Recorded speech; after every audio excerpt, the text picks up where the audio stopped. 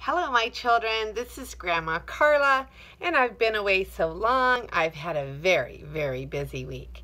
So I hope you'll forgive me and get ready to enjoy a chapter of Stuart Little.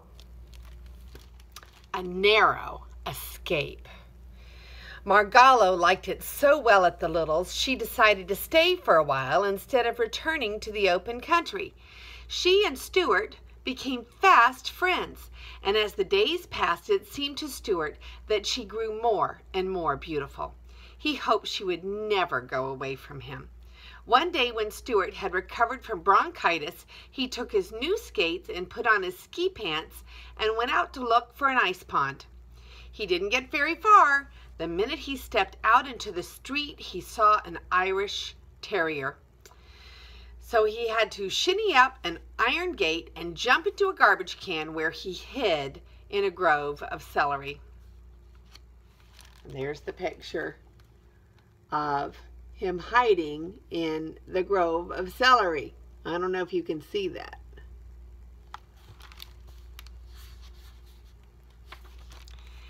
While he was there, waiting for the dog to go away, a garbage truck from the Department of Sanitation drove up to the curb, and two men picked up the can. Stuart felt himself being hoisted high in the air. He peered over the side and saw that in another instant, he and everything in the can would be dumped into the big truck. If I jump now, I'll kill myself, thought Stuart. So he ducked back into the can and waited. The men threw the can with a loud bump into the truck, where another man grabbed it, turned it upside down, and shook everything out. Stuart landed on his head, buried 2 feet deep in wet, slippery garbage. Ew! All around him was garbage, smelling strong. Under him, over him, on all 4 sides of him, garbage. Just an enormous world of garbage and trash and smell. It was a messy spot to be in. He had egg on his trousers, butter on his cap, gravy on his shirt, orange pulp in his ear, and banana peel wrapped around his waist. Still hanging onto his skates, Stuart tried to make his way up to the surface of the garbage, but the footing was bad. He climbed a pile of coffee grounds, but near the top, the grounds gave way under him, and he slid down and landed in a pool of leftover rice pudding. I bet I'm going to be sick at my stomach before I get out of this, said Stuart. He was anxious to work his way up to the top of the pile because he was afraid of being squashed by the next can load of garbage. When at last he did succeed in getting to the surface, tired and smelly, he observed that the truck was not making any more collections, but was rumbling rapidly along, and Stuart glanced up at the sun. "We're going east," he said to himself. I wonder what that means.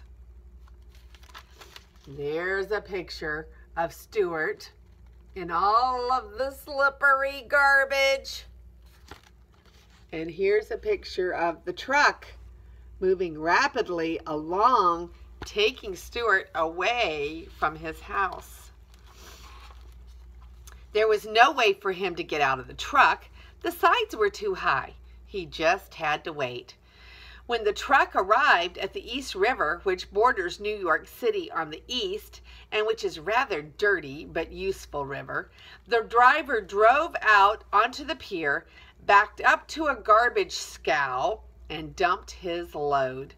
Stuart went crashing and slithering along with everything else, and hit his head so hard that he fainted and lay quite still, as though dead.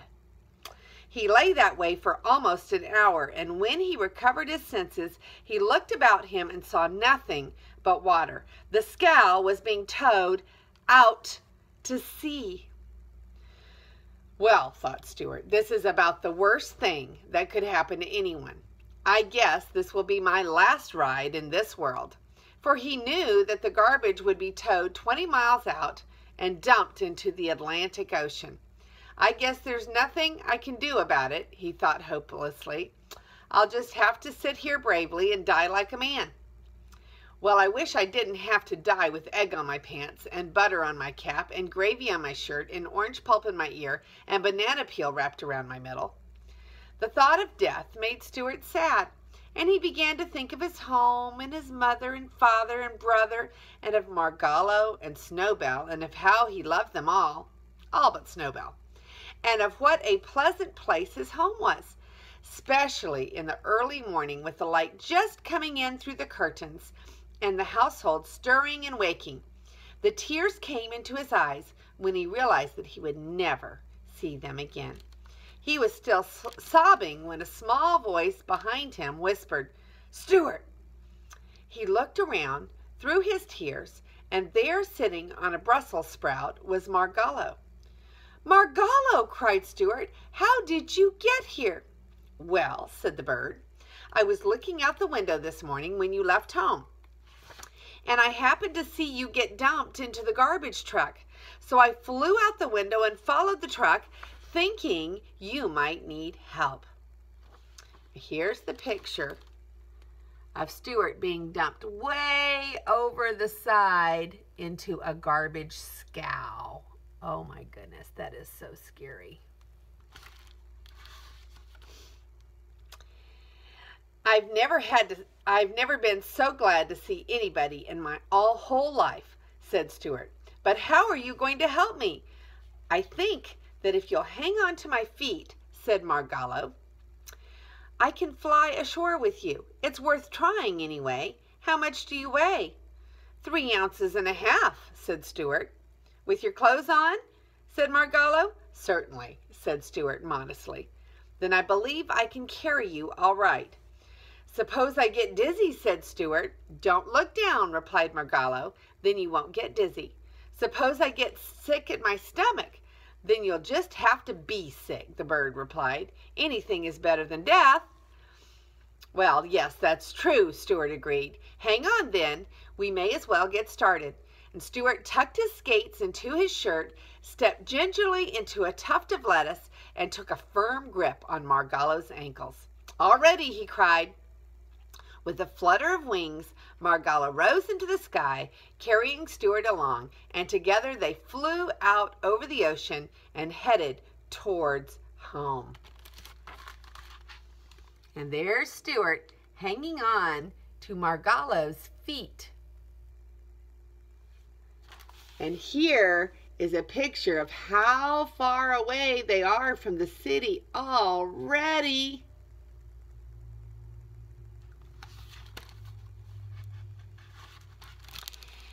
"Phew," said Margallo when they were high in the air. "You smell awful, Stuart." "I know I do," he replied gloomily. "I hope it isn't making you feel bad." "I can hardly breathe," she answered, "and my heart is pounding in my breast. Isn't there something you could drop to make yourself lighter?" "Yes, I could drop these skates," said Stuart. "Goodness me," the little bird cried. "I didn't know you had skates hidden in your shirt.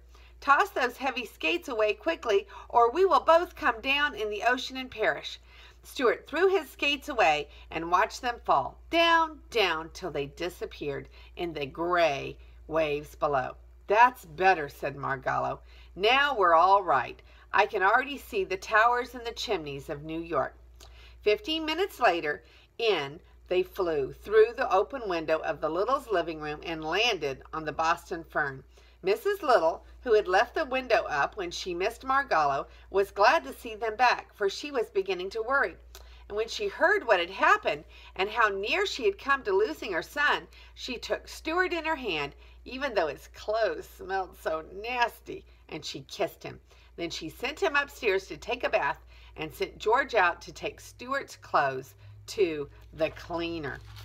Here's the picture of dropping his skates in the water.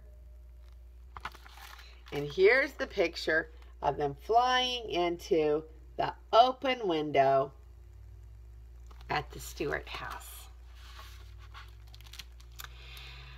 "What was it like out there in the Atlantic Ocean?" inquired Mr. Little, who had never been very far from home.